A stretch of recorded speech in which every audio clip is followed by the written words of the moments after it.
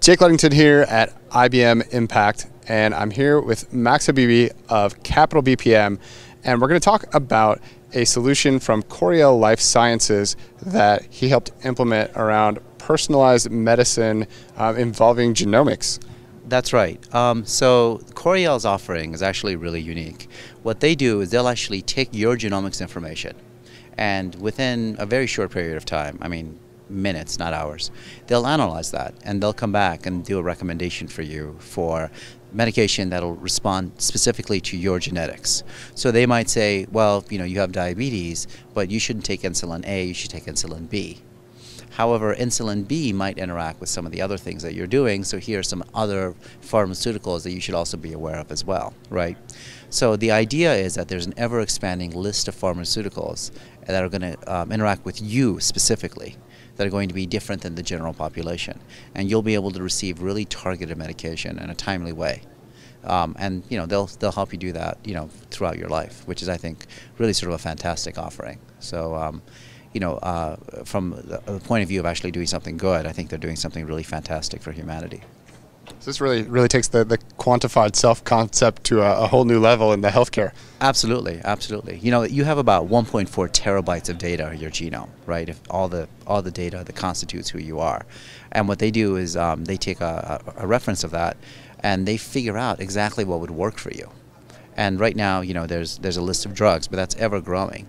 So you can see where this is going to be going, where, in a couple of years, you're going to know exactly what would be the right medication for you and exactly the right balance with the other medications that you take, which, is phenomenal. If you have genetic issues, or if you just want the very best medication in the shortest amount of time, or potentially, the medication that your insurance company supports that aligns with, what you get on your plan.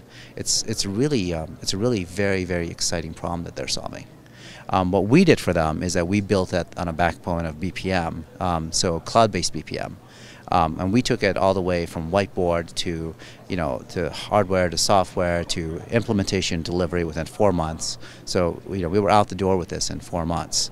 And what we do is we actually have a system in place that takes that information and builds up the genetic information, generates a PDF report that's human readable, takes your CLIA files and publishes that out to the consumers, and also builds out electronic JSON information so that the people who are actually providing the medication can do their own analysis on it, right?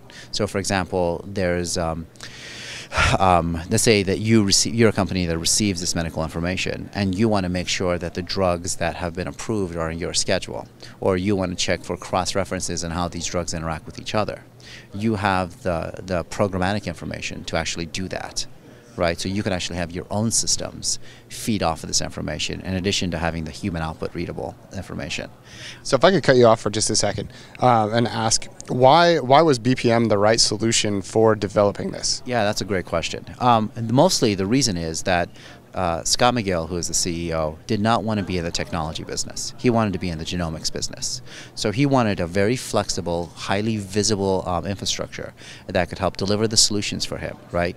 And that he could depend on it, and he knew that it could integrate with whatever would come down the pipe, and that it would give him, the KPIs and the flexibility for what technology changes may come. So he may want to put a rules engine in there in the future, or he may want to put an ESP in there. He may want to make it mobile, right? He doesn't know what's coming, but he wanted maximum flexibility, and he actually wanted maximum delivery speed.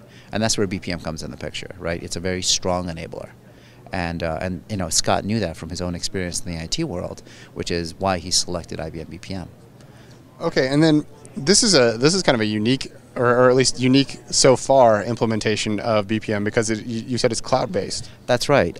So IBM came out with the software as a service cloud offering right around, I think, I don't know, maybe February, March. And it just fit perfectly into Coriell's plans. So we advised them to purchase that. We're also a reseller, so we helped them with the sale. so that they could actually take this entire infrastructure, the entire solution, put it on the IBM cloud. And because IBM takes care of every aspect of that, they take care of patches, network, security, hardware, software, everything. Scott doesn't have to worry about it, right? He knows IBM's on the case. You know, it's kind of like calling the wolf in Pulp Fiction, right? He knows the wolf is on it. He doesn't have to worry about that. He can concentrate on genomics. And you know, that actually became a really powerful thing for him, and it gave him a lot of flexibility. So for example, we're actually integrating this with Cloudant, right? We're using CouchDB behind the covers to track some of this information, which means that we can use some of the cutting edge techniques that places like Twitter and Facebook are using for large data analysis. And you can imagine, you know, how valuable that is to have that large trending analysis of large populations and how they're interacting with pharmaceuticals and how you can service that community better. So it's a really sort of a fantastic thing. And IBM did exactly what IBM is supposed to do, right? They said, let us handle the technology problems, right? You go and do your business. And I think that's really fantastic. I think it's a huge model for anyone to follow.